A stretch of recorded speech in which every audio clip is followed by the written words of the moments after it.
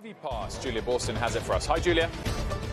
Well, subscription movie ticket company MoviePass announcing it will shut down tomorrow and that it's not sure if or when it'll launch again. Parent Helios and Matheson Analytics saying its efforts to recapitalize the company have not been successful and it's forming a strategic review company.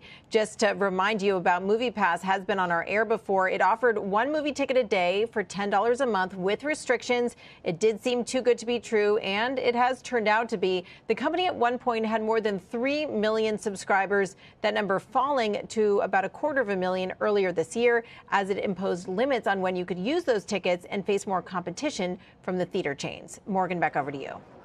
Yeah, and certainly shares of AMC finishing the day up 2% today. They too had launched their own competition to this, so it's definitely been one to watch.